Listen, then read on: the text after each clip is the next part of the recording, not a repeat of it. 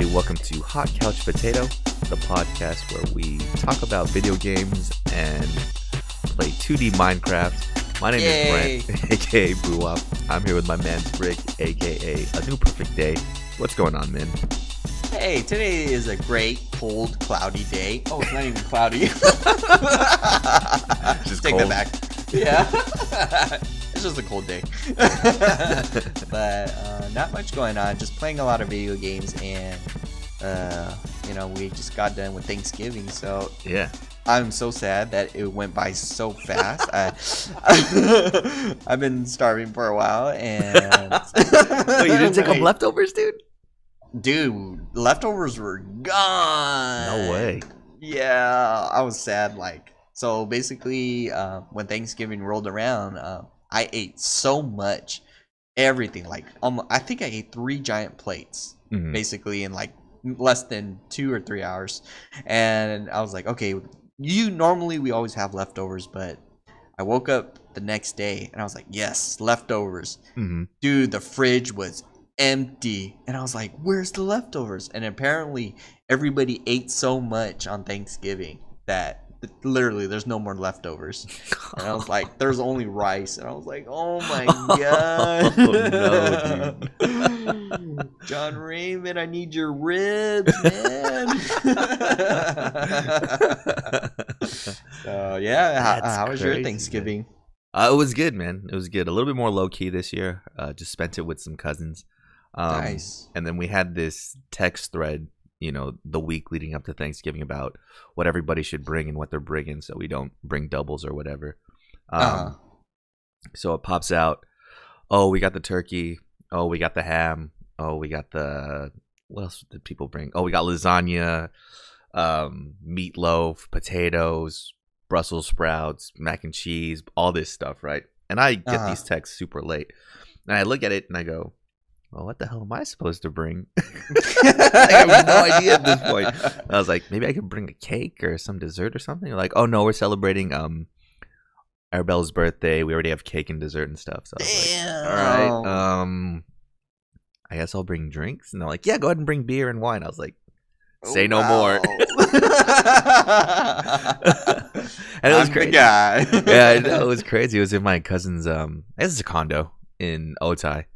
And when I got there, I put all my drinks in the fridge and stuff like that. And I looked, and there was no food out on the table. I was like, "Oh, where's all the food?" And they go, "Oh, it's in the oven." Bro, they have the smallest oven I've ever seen. Right? Well, smaller than usual because it's in a condo and it's a pretty small place. And I'm like, "Oh, okay." I don't really ask any more questions. Then it's time to eat, so they start bringing out the food. So they open the oven. Here comes 2 things of meatloaf.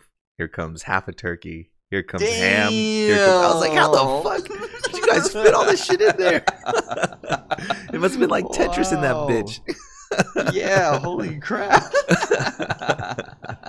No, but it was amazing. I think I ate every 30 minutes. I would get a plate, dude. And just sit down and sleep. Then wake up again and get another plate. Definitely did not take home leftovers like an idiot. Because I was thinking to myself, I'm so full, there's no way I can ever be hungry ever again in my life, right? Yeah. Of course, I wake up on Friday and I'm looking for something to eat. Like, fuck, I should have taken something home. And there was a shit ton of leftovers too, so I'm pissed. Oh. But it was good times, man. Yeah. Today is our 26th episode. Woo! Of the Hot Couch Potato Podcast, man. This is wild. That means we've been doing this for 6 months, man. Straight, dude. Yeah. I don't think we've taken any breaks. It's kind of gnarly, dude. But that's good. It's been good times, man. It's been a learning experience, Whatever little research we do in each of these topics, we do some. So I'm learning a little bit more about the gaming industry as time goes on. That, and I feel like my ability to bullshit and make stuff up on the line is getting better. I think since we've started the podcast, I've had 4 job interviews, and oh wow, 3 out of the 4 of them I got. The only thing is I fucking have been turning them down because I don't really want to work at these places. Do you ever get those, man? I mean, you've been on the job hunt recently where you just apply to anything, right? Because you just want to make some money. Then they finally call you back after you have a job and you go, yeah, I don't really need this, but it'd be cool to get the experience in the interview, right? Yeah, normally, yeah, for the past 3 months or 4 months or whatever. But I've been applying to like jobs, and then I applied to like anything. So that's what I was saying. Like I got hired for Best Buy, but the thing is, I was like, I wish I could have just turned it down. But I was like, I need money, and but then it was just a little awkward when I didn't even start orientation, and everybody was so excited. They're like, "Oh yeah, you're gonna do best. You're gonna do great in sales." Like they didn't tell anybody else anything, like encourage them. They were just telling me, they're like, yeah, we look forward to you making a lot of sales and everything and blah blah blah. And then that was like when I got hit up by the other job saying, yeah, you're hired. And I was like, oh shoot, how do I tell Best Buy now and let them down? Gently. So I just like gave them a quick call. I'm like, yeah, I got another job, bye. Oh shoot. That is funny, dude. But yeah, it's definitely been a growing process, editing these things together too and putting it all up. It's been good times, man. Plus I get to talk to my best friend every week, dude. Yeah, best bros. Even though you should be a video editor too, if you're thinking maybe a gaming video editor. Maybe I'd actually have to do that first. Speaking of, that's what we're talking about. The 6 months we've been doing this, we're gonna bring back Hot Couch Potato Plays. Yeah, I think the last one that came out was Galgun. There's actually a lot more Galgun that we need to put out there. Oh yeah, like I really want to continue that story. Dude, I didn't even finish editing. Okay, all I'm gonna say is the window. Do you remember that part? The window? Yeah. Don't remember. I remember we were left off in the cafeteria. Oh! Okay, yeah, I remember. I still have to edit that part, and I don't think I'm ready for it, dude. But it'll be coming soon. I'll try to have it out by like Wednesday or something, but... Nice. We should like dive in a little bit of every game too. That would be pretty cool. Yeah, I mean, I have Bloodborne footage of us. I have Left 4 Dead 2 footage with Dustin. Oh, so there's no child left behind, but we leave each other behind. So there's a lot to put on there. I just need to get around to editing it. So here's 26 more weeks, man, of good times, man. You mean 50 years? We're still waiting for Final Fantasy. We won't stop till we got Final Fantasy. That's true. That might be the ending one. Because then we'll just be so immersed in that game, we won't be doing anything else, man. Yep. It's just going to be nothing but episodes of just Final Fantasy over and over and over. Hell yeah, man. Dude, we thought we were going to do that with Destiny. Look how that game has died out, man. That shit is so crazy. So, I know it came in huge, but it just left so fast. Yeah, man. They've been doing weekly reveals or weekly streams, just updating people on what's going to happen in the next expansion for Destiny. Yeah. And the feedback has gotten so bad that the creative director for Destiny 2, I think his name is Luke Smith. He put out a tweet saying, "Yeah, this week we're just gonna address all the concerns about our game." They were supposed to talk about design, about the new levels and shit like that. But he goes, "Nah, we'll finally answer your guys' questions because we see our game is dying, dude." So that's good, man. We've seen, I guess, in 2 consecutive weeks, customer feedback is finally getting to the developers, right? With Battlefront 2 and now Destiny 2. People are complaining so much that they actually have to address it. You know what I mean? They don't have to sit there ivory tower anymore and be like, well, you guys can complain all you want. I made all my money. Now they actually have to appease the customer base. So yeah, that reminds me of that one interview with Bungie. I don't remember that guy, but he was like saying, "Oh yeah, you're gonna buy the DLC." Like he was kind of condescending and it was like cocky and all that. But I remember like a lot of fans were like ticked off with us, like, "Yeah, we are gonna buy your DLC, but you shouldn't be putting it like that," kind of thing. Like, yeah, you're just gonna buy our DLC. Yeah, that was Luke Smith, man. Oh, okay. One where you said you're gonna throw money at the screen. Yeah, yeah. Yeah, which is a great meme. But if you say it like an asshole, you're still an asshole, dude. People are still gonna be upset at it. So that's kind of crazy, man. So Thanksgiving was good. Of course, after that is Black Friday. Which means hella Black Friday deals, man. How'd you do? What was your haul this year? This year I was like trying to hold off because I know I like to spend. So, Black Friday I don't like to camp basically, but I like to just look at the deals and things. And I was like, okay, yeah, I got everything. So I was like, kind of keeping it in the back of my mind, like, yeah, I'm not gonna buy nothing. But oh my god, like, so when I was heading back up from San Diego, I was like, we had to stop by the Carlsbad Mall, and oh my god, there's so many deals, like 50% off to 80% off. I was like, oh shoot, I can buy new shoes. I can buy some Puma shoes. And I was like, dude. So we ended up going to the Bose area, and I was like, shit. I know I'm gonna end up buying something. If something is $50 or around that, I might buy something. And it turns out I bought computer speakers. I was like, damn it, I gave in. But these speakers are usually $100. But I finally got nice speakers for my computer because I'm still rocking some very $10 speakers. Because I play with my headphones. You said, yeah, like, but now I guess I can watch things. You know what I'm saying? Like. With surround sound, the immersion. The speakers blasting, dude. Don't you live in an apartment complex? Yeah. So I had to adjust it to the volume 5. 20% volume. You watch it from halfway across the room in the kitchen and shit, just watching it. I never break immersion.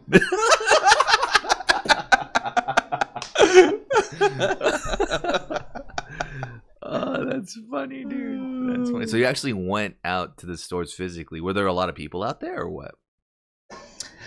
Didn't look like it, but the parking lot was filled. But when we got in, we were starting to see there was like lots of people in different stores, and the ones that were like mainly marked up to like 80% off, those were the ones that were like generally populated. But we were like speaking to this guy at the Bose, and we're like, he was like saying, yeah, I've been working 12-hour shifts every day, and it's gonna be like that for the next 2 days. I'm like, geez, but yeah, it was not that bad. I think we hit it like right after things were starting to close down. Oh, okay. Yeah, I think so. My experience working Black Friday, I worked at Fry's during a Black Friday, which was the most horrible experience of my life. I think I was scheduled to come in at 6 or something like that, right? But they emailed me or called me the day before and said, yeah, can you come in at 3? And I was like, no, 3 in the morning? Get the fuck out of here, dude. And I did. I went in at 3 in the morning, and I think I worked until 10. They let me go home from 10 to 3. And then I had to work from 3 all the way to closing, which was at like 11, dude.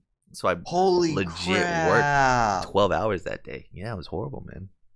Jeez. But see, I thought that like Amazon would be like, yeah, you have to work today. So I was thinking about saving my day off to take time off for Thanksgiving, but it turns out like they're like, oh yeah, we have too many people working. You can volunteer off. I was like, yes. I don't have to use my hours. Shit, but your time is coming up because Amazon, they do the Cyber Monday instead of Black Friday, right?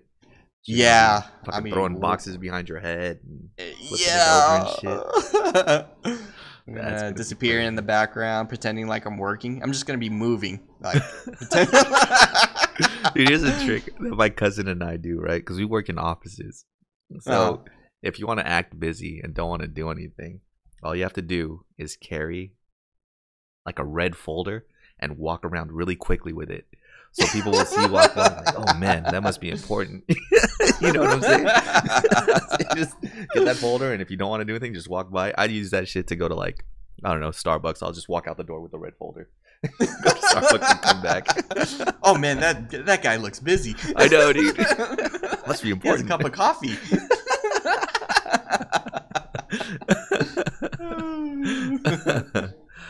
So for me, I bought a new monitor. actually. Nice. Asus 144 hertz monitor. Just to upgrade my main one that I got here. I just did it online, man. I bought it at Best Buy and did in-store pickup. I was planning on going on Friday night to pick it up. Today is Sunday and I still haven't picked it up. But I think Best Buy system is great. You know, you can order it online and get it for in-store pickup, and they won't charge you until you actually pick it up from Best Buy. So I think that's cool. And they'll hold it for me until, I think they hold it for a week is what it is. So I can have until next Friday to pick it up. If I don't, then they'll just restock it. Nice. The only thing is the service when you get there kind of sucks, right? As Dustin experienced, because he picked up the same monitor and he went on Friday and he said he was waiting for an hour for them to get it. Holy crap. And he said the worst thing is this monitor was pretty popular. So they had a whole stack of this monitor behind the in-store pickup place, right? So you would think Dustin shows his email, they would just pick one up and give it to him, right? No, apparently each one of the monitors had a person's name on it. So they had to dig through all the monitors and look for Dustin's name. What? Holy crap. I mean, why? Why would they do that? Maybe for warranty or recycling fees? They have to associate the barcode with someone? I have no idea. I think maybe because we were talking to the guy at Bose, and then he was gonna like sell one of his last speakers, but then it turns out like his coworker said, like, yeah, we can't sell that because somebody's driving all the way down from Irvine to come pick it up. And I was like, oh, maybe, you know, like maybe that's similar to like the Best Buy thing. They have to put a name on it because like there's people that drive from LA to come pick it up or stuff like that. You know, it's just, but that monitor is amazing. I have that monitor. I've been rocking it ever since, and the price hasn't been going down for a while. So, you know, it's a really good monitor, good gaming monitor. I definitely recommend that monitor. 144 hertz, 1 millisecond response time, 1080p, 24 inches. So, you know, the ideal gaming, I think, sizes is like between 23 inches and 29 inches. Oh, okay. Something like that. Yeah. So, yeah, just, it's a good monitor. When you calibrate it good, it's good. It's crystal clear. Everything is fast and great. And you said you need DisplayPort 1.4 for it? Yeah, the latest DisplayPort to maximize your graphics card if anything, so you don't have to worry about any, I don't know, future bottlenecking. But I think there's like HDMI right now that's 2.0 and it does similar things, but I don't know. I just have a DisplayPort, you know, just because. No, for sure. Yeah. No, it's annoying, man. At my job, I do IT. So I plug in all the computers to TVs for presentations and stuff like that. Yeah. And the laptops we have only have DisplayPorts. And all the TVs we have only have HDMI, dude. It's so stupid. So we have what kind of laptops are you guys rocking? We have one adapter that transfers from HDMI to DisplayPort, and it's always missing, man. So I told them, I said, you got to buy one, and I'm going to put my name on it. So everywhere I go, I know I have one. That reminds me of like the time when I remember at my previous job, I was working with like a conference room, and so what happened was the adapter from the DisplayPort to the HDMI was not working, but they called me and my coworker to come fix it. And it was a room full of important people, like all of the top people. And I remember, like, I forget, something was just wrong with just plugging it in. And then instead of me taking the blame, my coworker took the blame, and I like suddenly just like backed away out of the conference room. I was like, yeah, I'm not gonna get yelled at. No way. They were legit yelling at him, dude. Well, no, the CEO was like saying, like, kind of blaming him. He's like, oh, you messed it up. Oh, you know, it's your fault that, you know, ever since you came in here, you messed it up. You touched something. And I was like, damn, I'm just gonna back slowly. I thought you were going to tell a completely different, because I've had something like that too, where it's just really important people from out of town coming and they call you because the computer screen isn't being mirrored onto the TV. It's like an extension instead, you know, which of course all you have to do, I think on laptops it's control or function F10 or some shit like that. Yeah, something like that. Something like that. Just super simple, right? And they're stressing about it. And I go down there, right? And it is. I just have to press 2 buttons to fix their issue. But the fact that there's all these important people up there looking and waiting on you makes it difficult. I sweated. A bead of sweat went down my forehead. I knew what to do. I knew how to fix it. And I did. It was a simple 2-second fix, but the sweat was already beading. Yeah. I was like, oh God, if this doesn't work, I'm going to look like a dumbass up here. That is what why I backed out. It's like, these guys are so high up. It's like, man, I just have to plug it in a little and, problem solved. But I was like, oh, I can't handle the intense stares. Oh, that shit's too funny. So, damn, you might have talked me into getting that monitor, dude. I might pick it up today after this. Oh, man, I recommend it, man. It's going to match your future 1080 or 1060, 1070, 1080 Ti, yeah. Soon. If only there was a Black Friday deal on those. Yeah.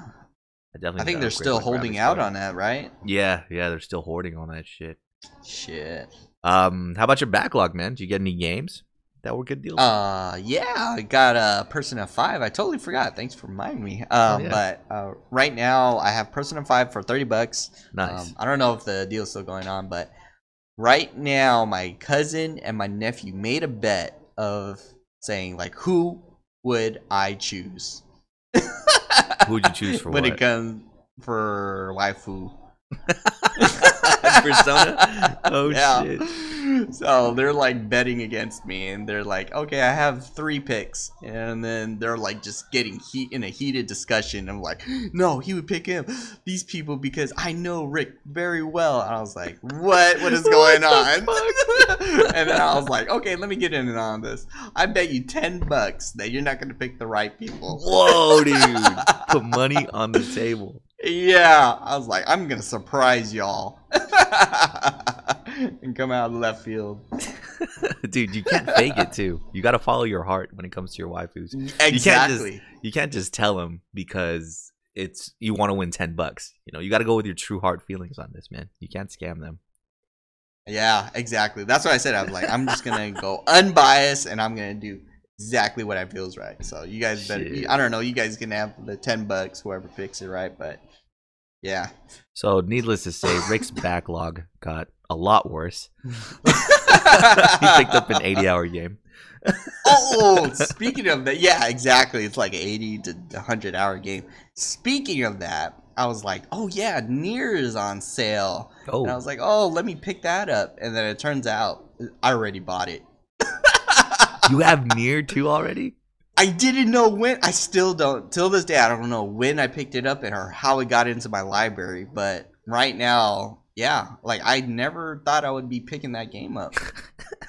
Apparently, I have it in my library. The backlog is fully in the shit now. Mine got worse as well. I bought a couple games. Well, 2 weeks ago, I bought Kingdom Hearts, the whole series. So I'm fucked automatically, bro. You're done. That's going to take me 368 divided by 2 days to finish, man. But I picked up Dark Souls 3. Now, I played it already, but I just borrowed it from somebody. But I got the complete Dark Souls 3 and all the DLC for $33, dude, off the PlayStation Store. So it was a super deal. Damn. Yeah. Huge deal considering that the base game is $25, I think, on sale. So you just pay $8 more and you get hours more of gameplay out of it. So I couldn't pass that up. And finally, I picked up Final Fantasy 15. Oh, nice. Is it for PS4, right? Yeah, for PS4. So Rick's been telling me all this stuff about it, but there's this one thing in the end that he won't spoil for me because it just ruins the game for him. I'm finally going to find out what that is. Plus, the multiplayer looks pretty decent. So I'm going to see if I can dive into that a little bit. Yeah. As far as when I'm going to start this game, I have no idea. Never. The fact that it's there and available to download on my PlayStation is good enough for me, man. That means I'll eventually Dude, that's what I was thinking. I was like, we're just buying games and we're just buying it just to have it. So we're collecting games that we're not even playing, but we're just collecting it just for that comfort of having it. For real, man. For real. And you totally reminded me about Cyber Monday. I totally forgot about that until we were just talking about it right now. And after a quick 2-minute Google search, I'm gonna go bankrupt by Tuesday. It sucks, dude. There's so much more shit going on for sale, dude. Yeah, that's what I'm trying to block it out of my mind, but I keep getting the notifications. Just put your phone on sleep mode, dude. See, I don't even get notifications. I have to look it up myself. Weird thing though, and we were just discussing this, is no deals on the Switch, surprisingly, huh? Yeah, well, I think it's because since it like released recently, I think they just want to milk all of that money. Yeah. But if they just said, "Oh yeah, let's just do $50 off," I think they would have like outsold everything. You know. I know. I mean, you're right though. It's still already selling off the rockers, man. Why ruin that by taking some money off? You know. Exactly. I know the deals are on the bundles. The bundles are usually $360, $370, and now you can buy them for $320 or so. So there is that $50 deal on it, but that's still over $300, man. That's crazy. Yeah. So I don't know. Nothing's really pushed me so far as to buy a new console yet. I know there's been a bunch of PS4 Pro deals, but my PS4 is still kicking. I think I'm fine. The only thing I might be on the lookout for is a new hard drive. It has to be a 2.5 inch and I think 4 terabytes, up to 4 terabytes. I'm definitely just going to stick with maybe 2 because my PS4 is getting full, dude. It's kind of crazy. And you know what it is? It's all the videos that I save. Oh, that's like playing together and all that? Yeah. And it's going to take me like 5 hours to transfer that onto a external and then put it on my computer. Damn, dude, I last time had 100 gigs of videos and it was all from Destiny 1. Holy shit. Did you move it? I know. Well, I went through every single one. It took me, I think, like a couple days nonstop to go through all of it. Yeah, because I think they only have USB 2.0 on the PlayStation 4s. So the transfer rate is super slow. And you can't do anything else while you're transferring your files over. It's just stuck on the status screen. So just leave that on and grab a Coke and watch it go by. So enough about deals. Some stuff that got released for free this week. A mobile game, which we were just talking about a couple weeks ago and how big they could be and are falling off of. Animal Crossing Pocket Camp got released. I think November 25th. What's today? 26. Yeah. Yesterday, man. And I've already gotten text message with people's friend codes and wanting to play together and fish in each other's ponds, man. Do you think this is gonna be the next Pokemon Go, dude? I don't. No, I don't know. I don't know the fan base. Like, how big is it? Because I know Pokemon, like, it affected the world kind of thing. But this, I know it's really popular. But yeah, my nephew was trying to get me into playing that game, and I was like, I don't know. I might, since, you know, to fill that void from the Pokemon Go. Since I recently deleted it after I heard the shocking news of Pikachu talking. So horrible, man. Oh my god, I was so traumatized. I was like, man, first you get rid of Misty and Brock, and then you make your Pikachu talk. Yeah, man. I mean, I think this originally came out on the GameCube. And a lot of people thought it was going to come out on the Switch, only to be disappointed. It's on 3DS too, yeah. Yeah. So a lot of people thought a Switch version was coming out. Turns out it wasn't real. It was just going to be this mobile version for a while. Maybe it's a great move by Nintendo. Maybe they're just testing the waters and seeing how receptive people are, what the fan base is like. Because you best believe there are microtransactions in this game. You know, I think usually you farm, fish, and harvest stuff so you can make furniture in your house and everything like that. So in Pokemon Go, so in this game you can actually go to other people and play with other people and farm and all that? Yeah, because they might have different kinds of trees, different kinds of fish in their world, so then you can go visit them and try to get that material to bring it back to your world. And yeah, unlike Pokemon Go, you don't really have to travel anywhere. You can just play this game from your house. Um, and yeah, the microtransactions are spent on, I don't know, a special chair, a special kind of wallpaper, things like that. Wow. And of course, you know, people are gonna buy it. So it'll be interesting to see what the numbers are like so far and how much money they're making on this game. Um, Yeah. but yeah, I think it's gonna have a pretty good fan base, dude. Especially after the neighbor got pulled up in Smash Bros. That widened the audience for sure. So we'll see how it goes, man. I haven't downloaded it yet, but You download it tomorrow. maybe we'll see, dude. Because I think we're getting enough of building our own stuff in another game, which we'll go over shortly. But the countdown to PSX is still on. Yeah, Still so far on. away, and it's so close. We're down to 11 days, dude. 11 days. It's next weekend, not this coming weekend, but the weekend after that is PSX, Oh man, man. 2 full work weekends. I damn know. it. I know, man. I'm excited, man. I can't wait. Today I want to talk about the Platinum Trophy, man, and the cards that we were able to collect from PSX, man. Yeah, We all got the Platinum, right? We all eventually got the Platinum. I think most of us. Some of us like just was kind of tired at the end because it's like gives you a lot of stuff to do. So, but yeah, I think most of us collected the card. Mm-hmm. So what these trophies were, well, trophies on PlayStation in general are basically achievements from Xbox. Whenever you do something in a game, you get a trophy for it. Let's say you, I don't know, die for the first time in Dark Souls. They give you a trophy, you know, one of many or something like that, just to taunt you or whatever. Or if you reach the highest level without dying, you get a trophy or something like that. It's just little achievements to show people, you know, how good you are at a game or whatever. They implemented these into PlayStation Experience by giving you cards and having an app on your phone where you have to scan in everywhere to track your progress on what you were doing. So I think for the Platinum Trophy, you had to play 30 demos, go to an autograph signing, watch the Capcom Cup, go to a press conference. I don't know what else there was. Buy something from the PlayStation Store. There was just all these things you had to do. You know what I mean? And once you got that, you got a Platinum Trophy card, and I think you got 20% off the PlayStation Store.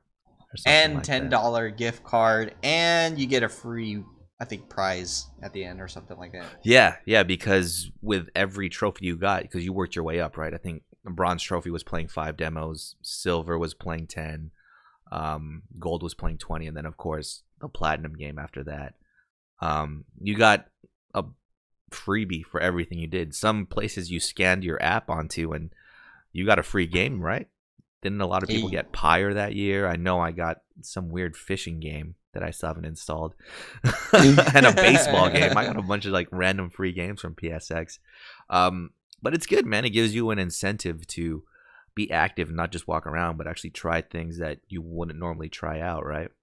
Yeah, and then especially like all of the free stuff gives you the stuff that makes you try out stuff. So like basically, I got Persona 5, so you know you get a Persona 5 theme, and even though I haven't played any of the Persona games, I like just played a bit, and I was like, wow, I got exposed. So I guess that's a good incentive to play stuff, you know? Yeah, I mean, this was me. I think I was at the height of playing Bloodborne during last year's PSX, and Dark Souls. You were playing Neo, right? No. Neo wasn't out yet. Neo came out in February of this year. Oh, yeah, but I did play it at there. Yeah, demo. Yeah, you were playing the frog boss. That is true. But that's the thing. I dropped like 40 hours into the demos that you played at home. So I think I finished the demo stage at PSX. I remember almost died a couple of times too. To some You're one of the few to actually complete it. And I remember everybody was like, yeah. I remember the guy came up after. He's like, dude, you're like the second person to beat it today. I was like, oh, cool, thanks, man. I just walked away. I remember I tried to act cool too when I first came up. I was like, how do you play this game? See, you're a Bloodborne expert. Yeah, dude, but yeah, I think that was at the height of me playing Dark Souls 3. So then I tried out Salt and Sanctuary over there too, which is like a 2D Dark Souls game. And I would have never have tried that usually. I mean, their booth was kind of low key, and Salt and Sanctuary in that old Victorian font is kind of off putting. But I needed that one more game to get that platinum trophy, right? So I tried out the game and it turned out to be good. I bought it for like $5. Still haven't played that either. My fucking backlog is so horrible, dude. No, but yeah, it was good. It was good for you to get involved more into the PlayStation experience. I know afterwards going to E3 and not really having those incentives, we really just walked around and looked at stuff and didn't really play as much games as we did at PSX. So hopefully they bring those back, man. Yeah, exactly. Like the E3, we're just walking around, and even though there's so many games I wanted to play, it's just I didn't really want to wait in line to play all these games. But PSX is like, oh yeah, here's my favorite game. Mm-hmm. What? You get a free shirt. So I was like, okay, I gotta play this game. So I don't know, the incentives program, it's pretty good. So free $10 off of your store. So you can't go wrong with that. Plus you get 20% off from the gear store online though, and then they have like the exclusive gear store stuff that they're selling there, which people lined up so crazy, like all over the convention. That was the longest line. Yeah, I think it was like Comic-Con line. I was like, whoa, what is going on? And then the line gets capped and all that. But the next day, fortunately, we were like, okay, let's just go there early, go straight to the store. And then even though we went there like at 6 in the morning, we were pretty close. We ended up like the 100th person in line. I was like, golly. We still had to wait almost an hour. Yeah, exactly. So this year, I think my first thing is just hitting the store first, getting all the exclusive stuff that you can get, and taking my time playing all of the games. Yeah, that's for sure, man. I think my favorite part of getting that platinum trophy was going to an autograph signing.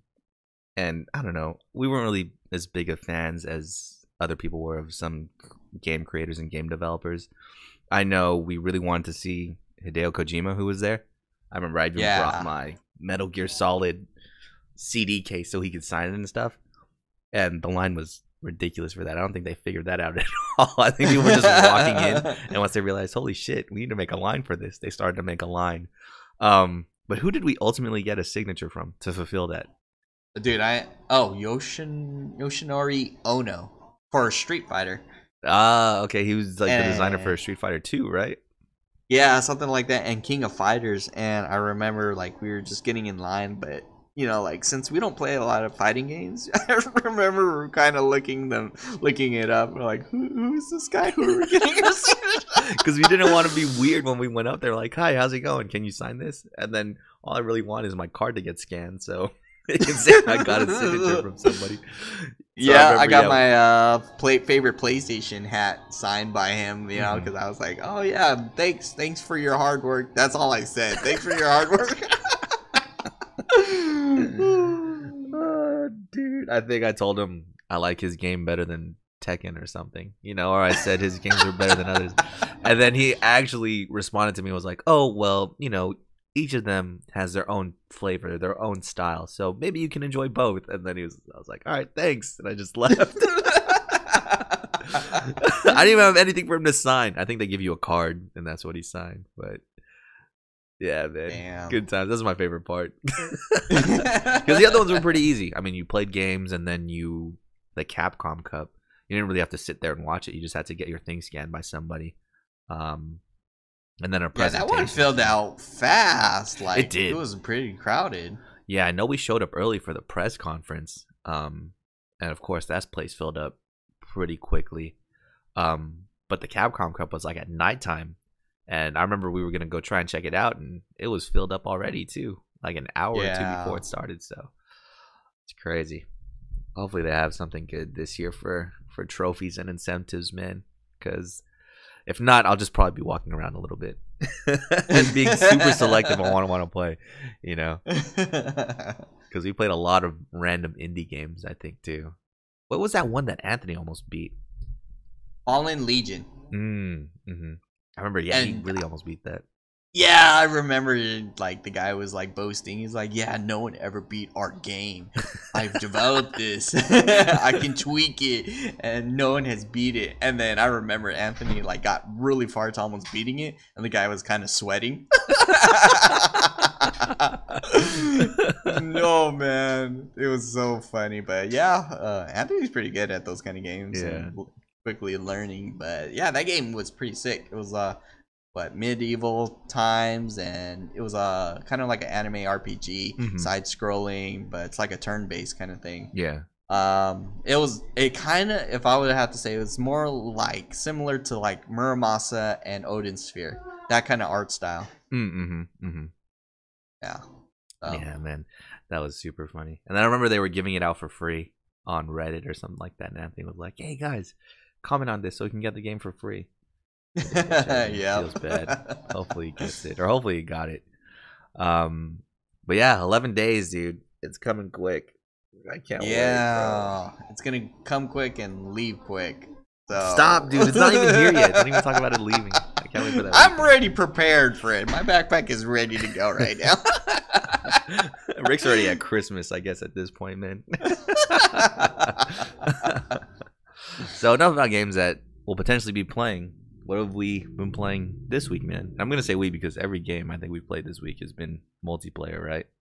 Yeah. So didn't we mention this? We were playing Left 4 Dead, and I think that was one of my recommendations a while back. But we were playing Left 4 Dead with me, you, and Destin, and it's just, I don't know. Like, I like those times when we're just messing around, lighting people on fire, even though they have full health. And we have 1 health. Did we mention that in the previous podcast where, me and you were like, we only had literally 1 health. Like, all we had to do is like get spit on by a zombie, and we'd have died and like ended up the level. And we were like right before the next checkpoint, like literally just around the corner. But we were swarmed by zombies and all that. And then Dustin had full health. And all of a sudden, all I saw from the corner of my screen was like all the zombies was swarming him because I think he got biled on or something like that. Yeah, something like that. And then I picked up I panicked, so I picked up the gasoline. I don't know what it is with me and gasoline, but I picked it up, threw the gasoline toward the horde. And then like my hand like hesitated. I was like, I can't do this. And then right when I threw it, Brent shot the gasoline. No, I didn't, dude. I waited because I told Dustin not to shoot it. I said, Dustin, don't shoot at your feet. There's a gas cam there. And I was trying to protect Dustin, man. I only had my pistols left. I was trying to shoot these zombies. But of course they weren't going down.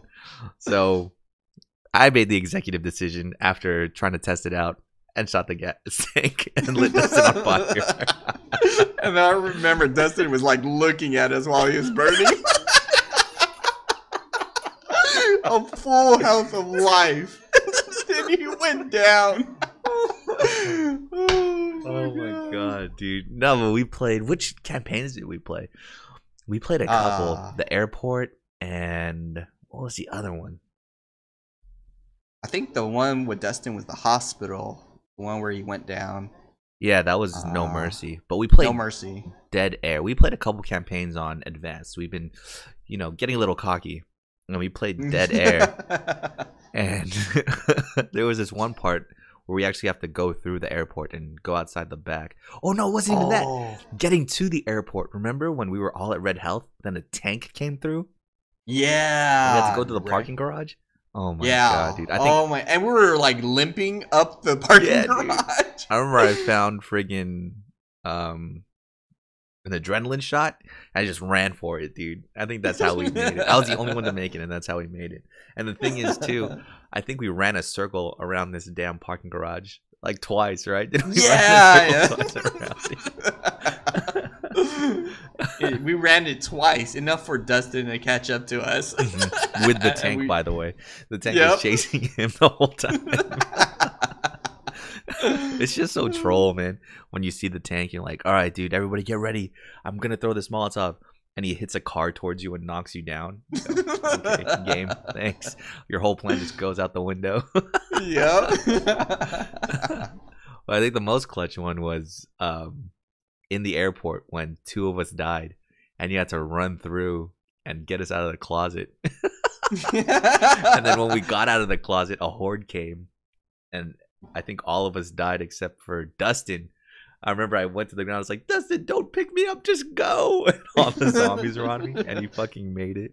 And we failed that part like 4 or 5 times, right? Yeah, and it takes like 30, I don't know, like 30 minutes on average to just go through that whole scenario. I remember one time, like right when we was leaving the checkpoint. So I don't know why, but we just left the checkpoint, and I remember you saying something like, I hope we don't see a tank. And then next thing you know, there was a tank climbing the 2nd floor, and we're like, oh my god. So we like bolted back into the safe room. We're like, okay, this is the safe room. He can't do anything. You know, we could just shoot out the window. And then I went up to the 2nd floor, like trying to look down. And then all I see is like the door fly open, and we're like, whoa, the tank busted his way through, and we're all gonna die. So we ended up dying right before we even left the safe room.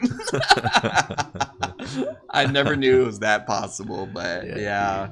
There's so many clutch times, you know, close calls and all that. Like, especially when, what was that one map with the car? We had to fill the gas tank for the car or something. Oh my God, yeah.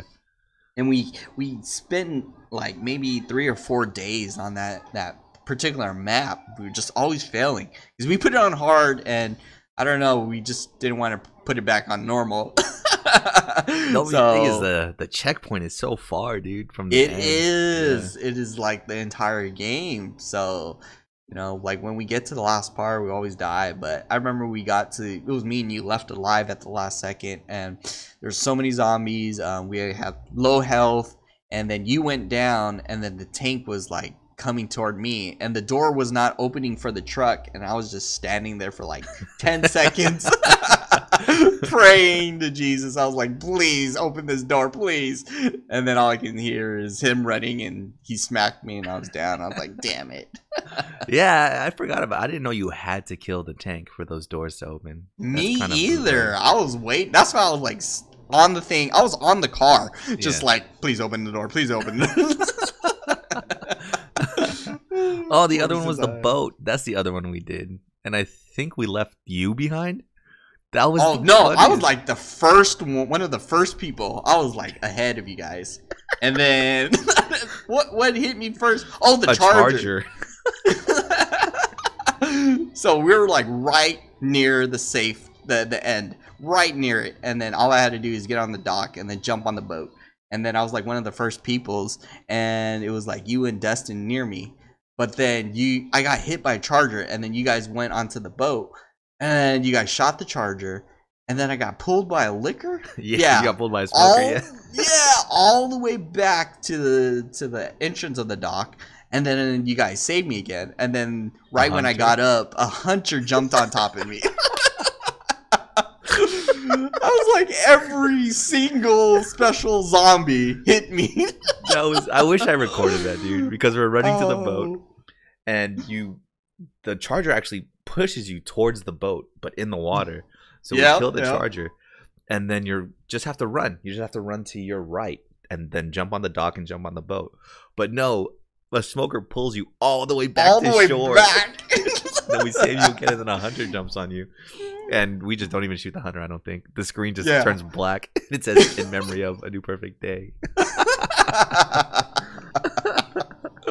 Holy shit, dude. Good times, man. Good times. And then the plane one, we beat that super easy. The ending for it. Oh, yeah. I thought it was going to be super intense, but, you know, like, that was actually kind of easy. Was that on normal? No, that was on advanced. Yeah, because the whole time leading up to there, we were dying. Yeah, we're dying to shit then. The actual last part. I think we just found a good camping spot and covered all our corners. So, yeah, man. Good times in Left 4 Dead 2. Good times. We still got to finish that. We've also been playing Starbound, dude. Oh, yeah. Starbound. A game that came with the Humble Bundle care package that we were talking about last week.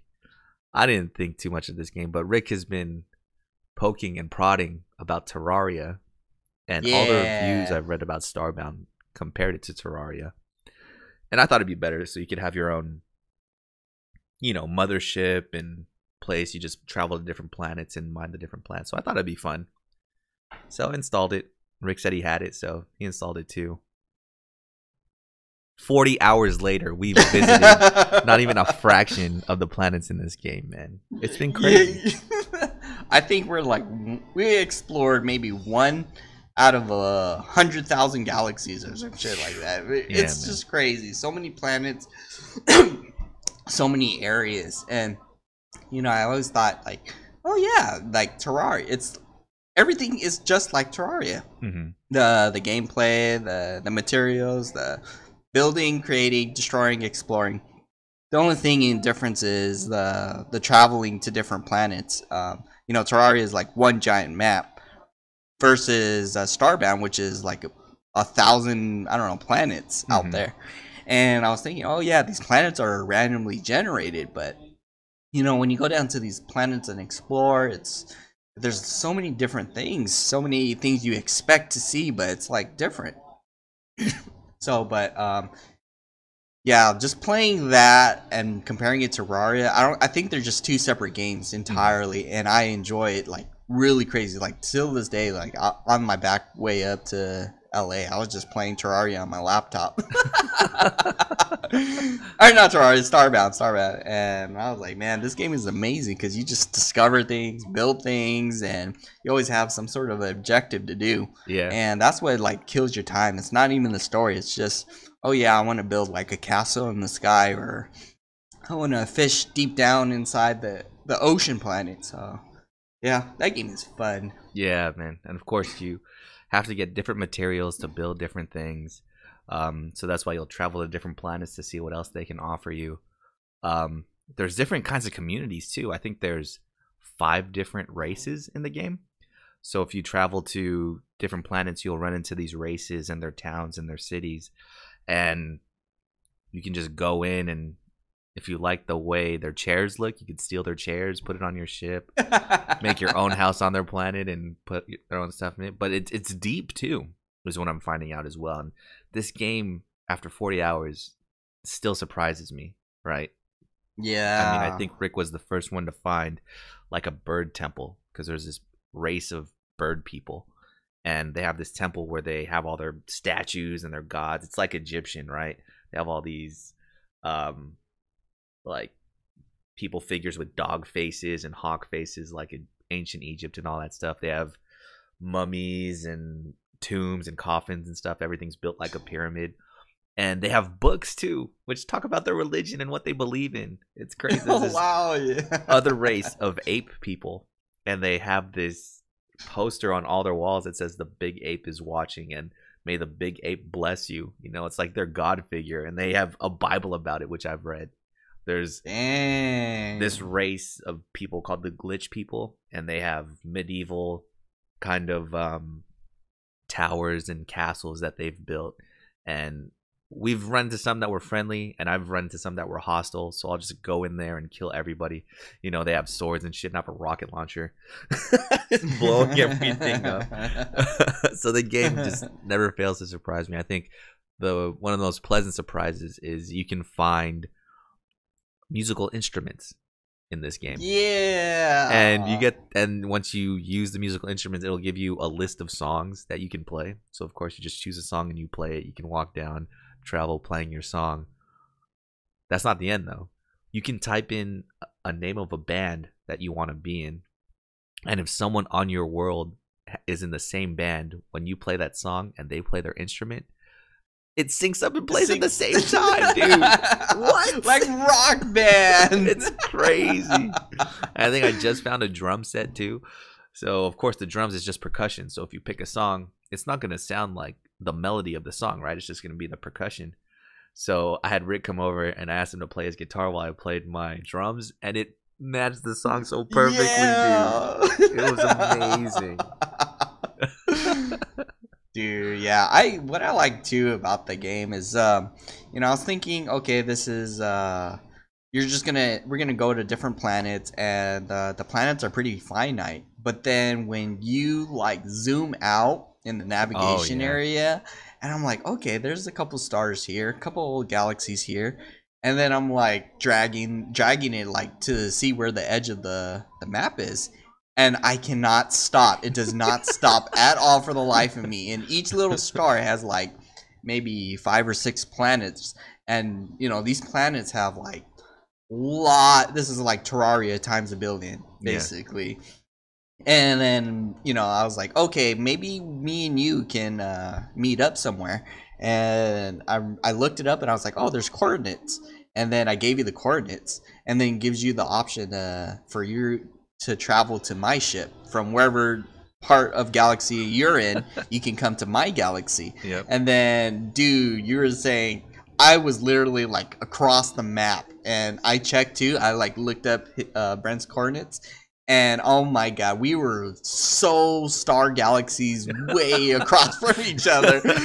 And I was like, originally, you know, you were asking me, you're like, okay, where are you at? Like, you know, can you describe the stars? And I was like, okay, yeah, the this one looks like and this one looks like a triangle. This one looks like a Z. I'm around that. And you're like, yeah, I'm around that too. And then I sent you a picture, and you're like, wait. This does not look like what I'm looking at.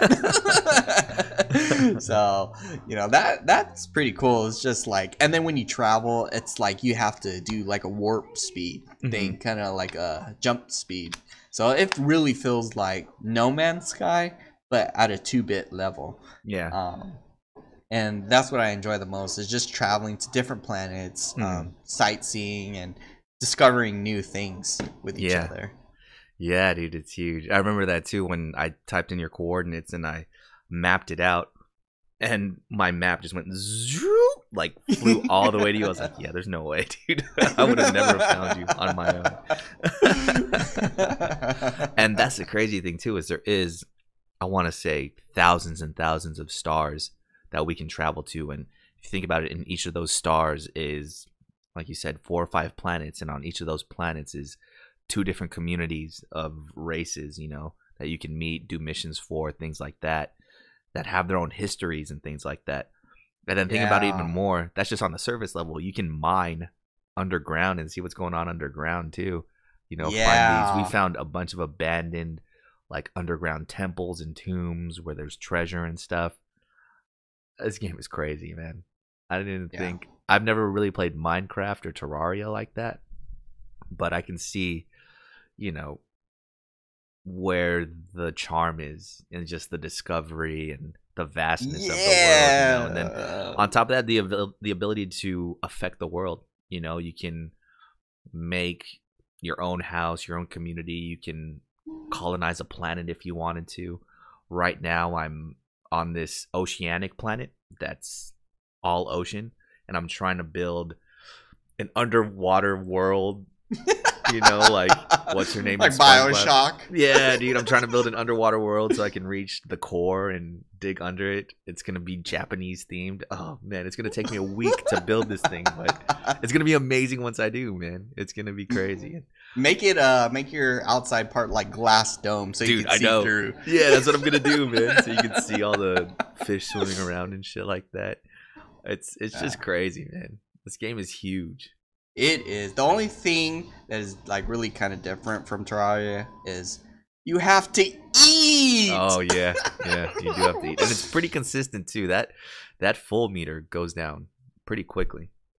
Yeah, especially like when you're so invested in like doing something like building or digging, you're like, oh crap, I gotta eat, and then you're like realize you're way down below deep somewhere, no food, so you have to scavenge, and you know I like that feature. It's like you kind of have to survive and think about like where you're at, you know, versus where you dig and you can dig limitlessly and then just instantly teleport back to wherever your spawn point is. But here you have to like think about, okay, if I go this far, I have to have like 5 pieces of meat before I can go that far, and then you have to go all the way back up in order to teleport back to your ship. Yeah, which is pretty cool. That way, you know, it doesn't feel like you have to just keep digging, and then you're like, okay, yeah, I can teleport anytime I want. But I like that feature. You really have to prepare for your mining adventures, man. Exactly. And you have to cook. You have to cook your food too. You can't just eat it raw. Yep. So crazy, man. So this might turn into a Starbound podcast. We'll see what the future This is holds, what man. Destiny's supposed to be like. Yeah. And I mean, No Man's Sky, like you compared it to, was a huge game that had the potential that this game had. I think the scope was just too big for it, right? I Yeah. mean, that's the charm of this, is there is those 5 different races that have deep rooted history. You couldn't really have that in No Man's Sky, right? I mean, I'm sure there is, with all the alien structures that people are discovering, but it's not as quirky as it is with 2D sprites. You know what I'm saying? Yeah, exactly. And maybe that's what you need to pull it off, is just to make the graphics simple so you can portray the true vastness and deepness of it, right? Not have it look super pretty in 3D and then that's it. It's super shallow. So, Yeah. Yeah. who knows, man? All I know is I'm going to be stuck on this game for a while. All I know is we can't steal in front of NPCs. Yeah. I remember I was in this town and I liked this piano that someone had. So I trapped them downstairs. I like built walls around them so they wouldn't come upstairs. And then I just stole the piano and then let them free. Dang, we're real space pirates. Oh, and so yeah, you think you would travel to these planets where there's knights and samurai and ancient Egyptian bird people, and you think you would just own them up with rocket launchers, right? No, they're pretty strong. Yeah. And the strongest weapon I found is a fucking magic wand. I've literally turned my character into a mage, and I'm just shooting magic everywhere at people. I'm raining fire, shooting lightning bolts, He's a god with opening these mages. portals to have lightning bolts come out of it, and I can heal people. It's crazy, man. It's changed my play style, where I used to just use a hammer that would just kill everything in one shot. Nope, now I hang in the back and heal my allies. Shoot stuff from farther away. It's crazy, man. And it's not like there's a specific mage class or tank class or anything like that, but it's whatever you make of it. And I think that's the huge part of the game. It's whatever you make of it. You know, Rick and I are not doing the main story. We're we're still on level 1. I think we've done the first 2 missions and now we're just unleashing havoc on the universe. This is what happened when I did Black Flag, Assassin's Creed. Mm-mm. I was just exploring all of the seas, destroying everything. But then it's like, oh yeah, I have to story I have to do. Yeah, the gun I like to use is the flamethrower, but it only it's only good with close range kind of thing. But what I do is I like to trap all my enemies in a little brick wall or something, build it around them, and then poke a little tiny hole, and then just unleash my flamethrower. But I found out the limitations. It's actually like the penguin that was flying the UFO. I cannot use a flamethrower on that thing. Oh yeah, it'll just rain on you. Yeah, Yeah, man. But good times for sure. If you guys want an update on Bloodborne, we still haven't beat that boss. I think we've been too enamored with Starbound. Last week, though, I did go on my own and beat it just to prove a point to myself that I can still do it. The part is I beat it in the first try and sent Rick a video. Just be like, dude, it's supposed to be easy. Why are we getting our asses kicked? Yeah, and then other than that, for me, I've just been dabbling in San Andreas, still trying to platinum that game, so any free time here and there, I jump into that. But yeah, it's mainly been Starbound, right? Any other games you've been trying out? Nah, I haven't been trying games, but mainly I just been playing the mobile game Final Fantasy Exvius. Oh, that's right. Yeah. Did you it power up just your kills people or what? It's kind of like it's easy to power up and level them up, but I just trying to collect that collector in me. I'm just trying to collect all the rare, characters like Cloud, or the new characters, Noctis from Final Fantasy 15. Mm-hmm. But I found one character that I discovered, and his name was Russell, one of our friends' name, and I was like, he loves to play Final Fantasy. Was it a 14. Bard? No, it was a gladiator. Oh. Yeah. Well, so first place tank. So I was like, oh, what? He played so much because he plays every day. Like, I think he raids every Saturday or something. And I was like, man, he plays so much that he became a Final Fantasy character. But yeah, that's pretty much the game. I just have been so invested in Starbound. Yeah. Oh man. Yeah, the game is crazy, man. How many hours have you put in Terraria? I think over 100 hours. Holy shit. Yeah, it was mainly because we put everything on the extreme difficulty, and it was me and my two nephews, Patrick and Andrew. And what we did was we built a castle in the sky, and we just went through like all of the bosses, discovering everything. But it took over 100 hours to finally beat that game. Shit. That's about to be us with Starbound, dude. Exactly. Like, since we see no limit or end to this exploration stuff, it's like, yeah, we're gonna spend at least 80 hours. Because the thing is, too, you can plant your flag, you know, and teleport to it anywhere. I'm about to have 1,000,000 flags by the end of this game. I'll be able to quick teleport to any planet I want. So yeah, man. This week we'll be talking about the future of consoles. Now, this is shortly after the release of the Xbox One X, and for all accounts and purposes, it had a pretty successful launch. Yeah, I think its numbers are higher than any console, I think, in the past 2 years or something like that. I know it sold more than the Switch in its first weekend, and it sold more than the PlayStation 4 Pro. So that definitely says something about it. I know neither of us really picked it up, man. But do you know anybody that has an Xbox One X?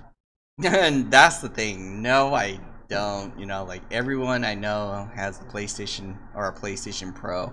And even my coworkers, I think he only has an Xbox One, but he's already switching over to PS4. And I think it's just because where the friends are at, they're mainly on the PlayStation side now. And I think that's what makes it worth it. You know, it's just, I don't want to play alone, have an advanced console and play alone. That's what it kind of felt like for the PC for a bit when I built my PC and I had all these awesome games, but no one to really play because they didn't have the same things. But yeah, the Xbox One X, it looks amazing, and since it's selling pretty good, I'm guessing people are going to start to convert, or I know our friends are not going to convert anytime soon. So I think the big thing for me is just the backwards compatibility, man. That's huge. I saw someone playing Ninja Gaiden that was on Xbox on Twitch the other day, and I was tripping. Sony needs to step their game up and come out with a console like that, where you could put in any game from any of their past 3 great consoles and be able to play it, dude. PS5. That being said, does Xbox One X count? Is this the new generation of consoles, man? I think it's like an advanced version of the Xbox One. Of course it is, but I meant like it's just the maximize of what it could be.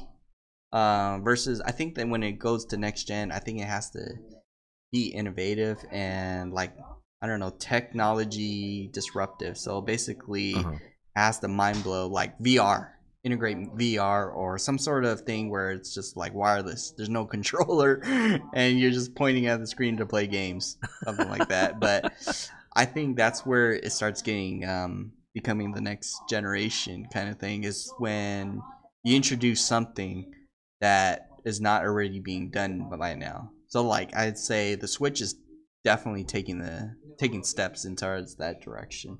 That's true, but I feel like that's only next gen by Nintendo standards, right? Nintendo's always been exactly, so that's why it's what they're doing with their consoles at that level. But what about, I don't know, just for the sake of it, PlayStation 3 and PlayStation 4 didn't really have anything too different about them on the surface wise, right? It was just hardware essentially, yeah. It was the HUD, the navigation, the being able to stream things and integrate, watch people's channels, even take over their game, you know, like assist them. Oh yeah, we should do that. You should take over my Bloodborne game. Dude, the lag on that is gonna be horrible. I remember I tried to play Destiny. You just gotta predict the future. Yeah, dude. But yeah, that's what I mean. Like, you know, like how Okay. and then Twitch, they do YouTube, Spotify. Now they're putting what, TV onto the thing too. PlayStation TV, yeah. Yeah. So that's what I mean. Like, you know, versus like the shift from PS3 and PS4. Like, it was mostly software based. But it was like pretty innovative to become the next generation. Otherwise, we're just gonna have an advanced PS4, or Xbox One as the next gen. Is just gonna be what, upgraded graphics and that's it. I'd just say it has to be something that like, oh yeah, this is something new to us, kind of thing. What else could that be besides Exactly. VR, I guess. They're running out of ideas. Yeah, because I mean they tried that with the Kinect, and I think the Kinect is officially dead, right? Yeah, they officially shut that stuff down. But I don't know. I would say it has to lean to either VR, AR, or something where, you know, it's not your traditional gaming kind of thing. Yeah, I think I'm with you on the AR stuff. That being said, I think Sony's got the jump on everybody with a PSP. I mean, I think that if they figured out how to integrate that more into the home consoles, if they figured out a better wireless network, I think that would take off, man. Shoot, if your game is actually like on the table, so like you're just looking through a camera, you know, like a PS Vita or something, and you're playing the game like on the counter. So you're playing Terraria or Starbound on I don't know, real surfaces, like through AR kind of thing. Yeah, that would be kind of crazy. That would be. I think it would be challenging, but that would be like pretty innovative. Yeah, I think that'd be the next thing for sure. That would be the innovation to move on to the next gen. Yeah, I think I agree with you that there has to be something that different, right? What it is now, though, is not coming to mind to me. Besides VR, dude. And even with that, I feel like VR is just a gimmick, right? It is. Nothing. So maybe it has to be like smell-o-vision. From Futurama. We gotta smell the games we play. And the difference from a PlayStation 5 to a PlayStation 5 Pro, they're gonna add 500 new smells in the PlayStation 5 Pro.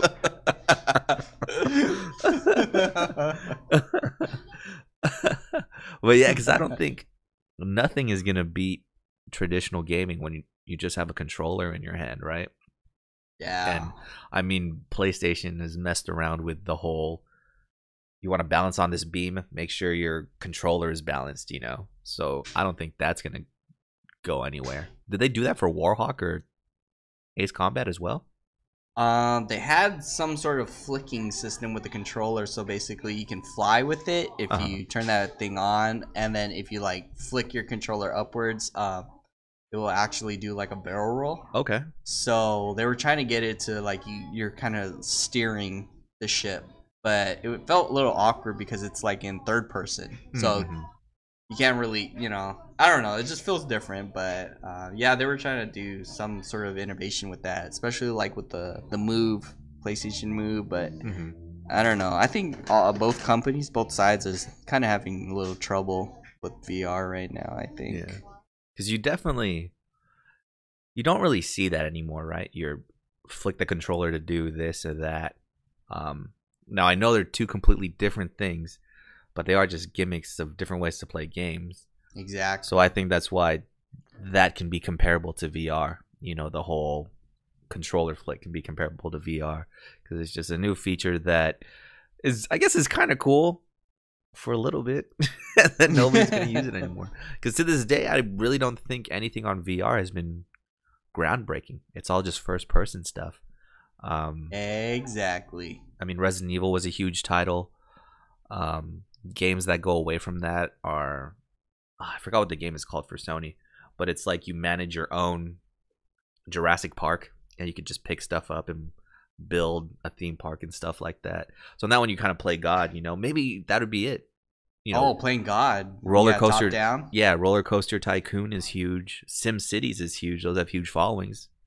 VR versions, Use your man. use your move to pick up the little Yeah. characters or stuff like that. Yeah. That'd be pretty sick, actually. Oh, I got it already. EA. See? Call me up. Sims VR, man. Call me up, dude. What's up, EA? Yeah. Oh, then you can play Mario top down too. Oh man. Yeah, yeah. Sick. Like Rabbids. Yeah, imagine a game like Rabbids or XCOM. Oh, dude, I think we figured it out. See? I think we figured out how to save VR. We're gonna start the company. We figured out how to save VR, dude. Can you imagine? Oh, can you imagine Final Fantasy Tactics with VR, dude? Like you can rotate it, and then you can like zoom in and out, dude. Yeah. Maybe have a first-person mode. Yeah. Oh god. That's the dream. Calm down, man. You're crazy. We got to patent this idea. That's the dream, dude. Did you played Final Fantasy Tactics, right? A little bit. Did you ever get Cloud? Yeah. No, I did not know there's Cloud in there. What? Dude, you have to do. I gotta start playing this game. So this was much... on the PS3, I think, and the Vita, PSP. No, I mean, well, it came out on the original PlayStation. I'm sure there's a PlayStation 3 version that you could just download. But you had to go through so many bullshit steps to get Cloud. And by the time you got him, he was way under leveled, dude. Oh. But it was cool because he had his own class. Because, you can build classes. There's like mages. You can make a samurai and all this. But he had his own class. It was soldier class. Just like Final Fantasy 7. So it was great. But it was another, like, I don't know, interdimensional thing. Like how Lightning is in Final Fantasy 14. She just teleports in. She's like, where the hell am I? So it's kind of like that with Cloud. But yeah, dang. Now thinking about that, VR doesn't sound like a bad idea, dude. See, we got to pitch that idea. Whoever's listening to the podcast, give Brent the credit. So with next generation consoles, with consoles now, can graphics get any better, dude? Like, how far can graphics carry you? I mean, see, Uncharted and Last of Us look great at points, and that's cool, but do we need those to look better? Is that all that consoles next generations can do for us? Yeah, exactly. And then how far, can it go where it's like the borderline of being able to buy a PC? That's true. If the Xbox One released at $500, you're already at the bare minimum of getting a PC. Mm-hmm. So I don't know. It's just like, where are they striving for? Are they just striving for the graphics? And if that's the new direction of the PS5 and then the Xbox 2062, then yeah. I just hope something is going to be a game changer in the future. Yeah, I think they need to put it more towards an entertainment system rather than a game system, which Xbox One tried to do but failed horribly at, right? Because they were trying to get people to plug in their cable through there and control their entire entertainment system through their Xbox with the voice commands and stuff. I think they put too much emphasis on that, I think if you just market your next console as a gaming console that has all these cool features, but really you just put the graphics up a little bit, meanwhile add in all this other stuff. Because I don't know if you've browsed the web on your console ever, but it's the most horrible thing in the world, dude. It is. So if they add super horrible, like a comprehensive web browser or something like that, or because I know they already got the streaming and the video players down on lock on consoles, so making it that way. I mean, you're watching TV on your console now, right? Or you tried the free trial and you said it was great, so yeah, it was actually pretty cool. But it's like, I think what would also be very innovative if we can wear our trophies as titles. That's so simple, man. I feel like they could do that now. Exactly. That being said, graphics-wise, does that even matter anymore? I mean, we're putting in 40 hours in Starbound, and that's just 2D pixel sprites, man. Exactly. So it just matters on how fun the game is, right? And the gameplay and all that. I mean, of course, I'd like to see Red Dead Redemption with super great graphics, but I don't really need that. I think Red Dead Redemption 2 is going to pull that off great, right? Yeah, it will too. And then, is it going to release on PC or is it just going to be on PS4? So far, I think it's just PS4 and Xbox. I don't think it's just console specific, or it's not exclusive to PlayStation. Ah, I see. Because Red Dead was on Xbox as well, I want to say. But yeah, man. Do you think they'll reveal PS5 at PSX this year? Nah, I think they're just gonna give you the theory of like what's gonna be on PS5. You know, like maybe what they're working on. That'd be pretty cool. But I think there might be still in the alpha phase, making the tweaks before they can start building it like right now, starting January kind of thing. Mm-hmm. I think they'll do it, dude. I think they're gonna drop like it's just gonna be a black screen. And then the number 5 is gonna pop up, and that's gonna be the end of the press conference, dude. It's gonna be Gran Turismo 5.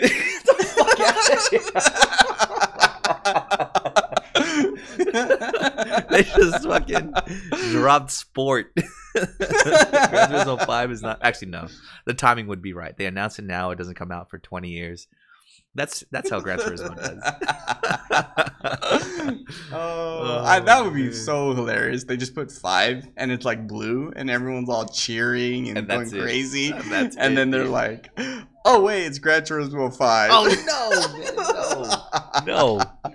They're gonna have that 5 come up and not say anything. Like that's gonna be very end. They're gonna show like the last trailer they're gonna show is Red Dead Redemption 2.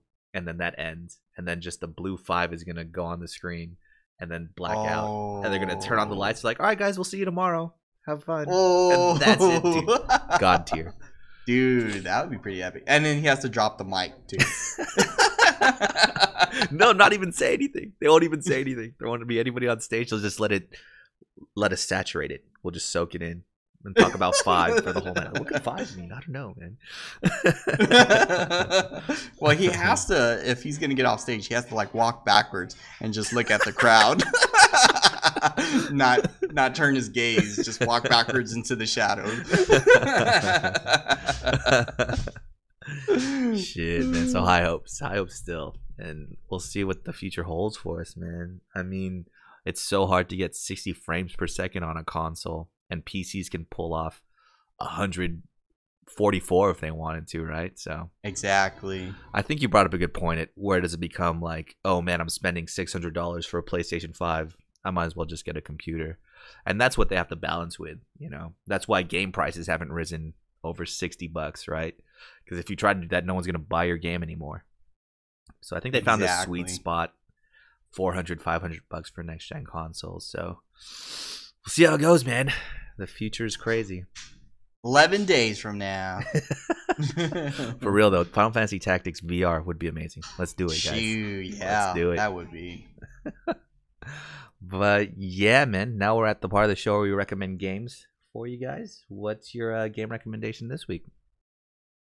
Currently it was one of these old games I used to play, and I think I mentioned it before, but it's Silkworm. And it's on the NES. It was my favorite game. I think it's my favorite game of all time for NES. Oh shit! But like I said, back in the day, we used to play with my cousin. I think I even had a dream with my cousin. Maybe that's why I'm recommending this game. We were playing the game. I had a dream that we were playing games together, and then we like grew old and we're like stopped playing games. So it was kind of a sad dream. But basically, we were playing this game on Silkworm. And you're basically first player is a helicopter, and the second player is a jeep. And you go through the level. It's a side-scrolling kind of game, and you fight entire armies, all types. And then you get these power-ups, and they add like additional guns to whatever vehicle you're driving. And I remember we would play every day at like 5:30 in the morning, get to like almost the 8th level. I think there's only like 9 or 10 levels, and then we would die, and then we would cry for a little bit, and then try the next day, you know. And then I remember we were so young, we would never beat the game. and until we had to grow up to like we were in like I was like maybe 18, 19 or something like that. It was years later. And that's where we were able to sit down and finally go through the game and beat the game to the point where like we were all sweaty. We're just like, man, this was so intense. This game. So basically it's like Contra, but you're a vehicle. And you know, and the bosses too, they're like different types of heavy futuristic vehicles, like a giant tank that kind of can fly. Dang, man, maybe we should look into these kind of vehicles. But some that shoot like laser cannons, and then the laser drops bombs. So Silkworm is pretty awesome. It's a very two-player focused game, and I definitely recommend this game all time if you have the NES, and if you can get it on the classic remastered NES. And I know those people that like to get those games for free. Not to say any names. But yeah, definitely worth checking out. Nice, dude. If you could do online co-op with that game, dude, that'd be crazy, huh? Oh yeah, that would be way too crazy. So, as if we talked about it enough, I will recommend Starbound. Definitely pick it up while the getting is good. We are really on this game. I think this 4-day weekend went by super fast just because I was playing Starbound the entire weekend. It's $15 on Steam right now. Space exploration, build your own ship, build your own colonies. Possibilities are endless, and you could join our band. I have extra instruments I can give to you. But yeah, next week we'll be talking about video game mysteries and myths, from Mount Chiliad to that magic glass chest in Vaulted Glass. There are myths in video games that are yet to be solved, and we'll talk about a little bit of those. But before then, Rick, some words of wisdom? If you're gonna go to family parties, make sure you get leftovers.